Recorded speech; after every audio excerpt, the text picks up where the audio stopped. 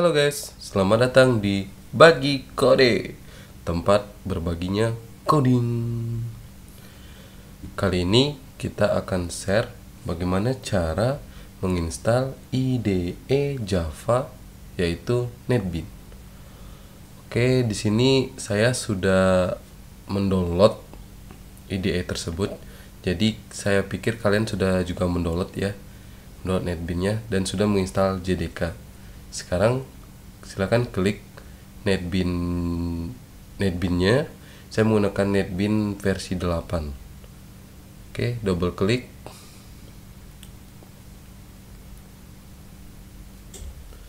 Kemudian pilih yes. Nah, proses buildernya. Oke, tunggu sebentar ya.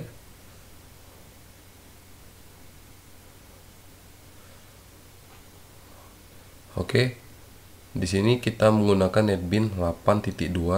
Mungkin kalian bisa mendownload Netbean versi terbarunya. Di sini saya menggunakan building yang komplit, ada semua.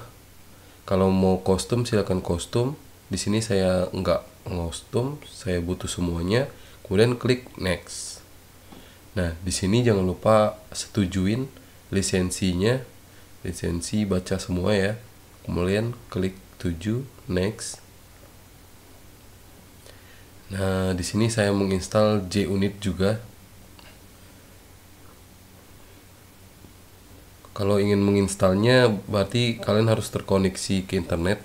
Kalau nggak terkoneksi internet nanti JUnitnya bakal gagal. Next.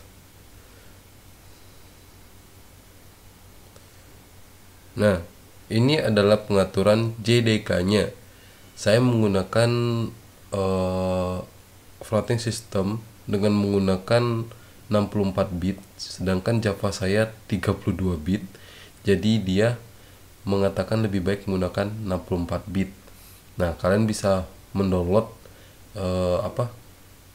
JDK-nya terlebih dahulu. Silakan next.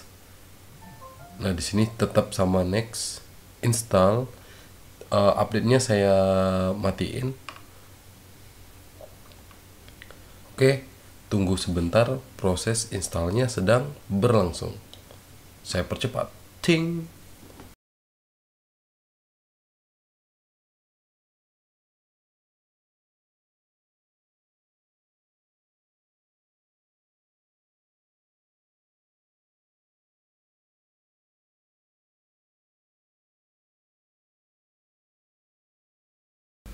Oke, sekarang installnya sudah selesai.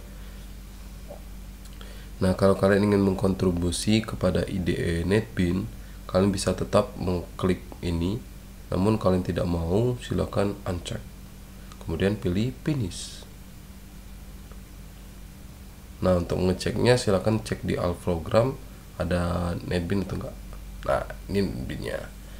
Oke, Netbean-nya sudah diinstal, udah ready. Demikianlah cara bagaimana menginstal Netbean IDE Java. Semoga tutorial ini bermanfaat.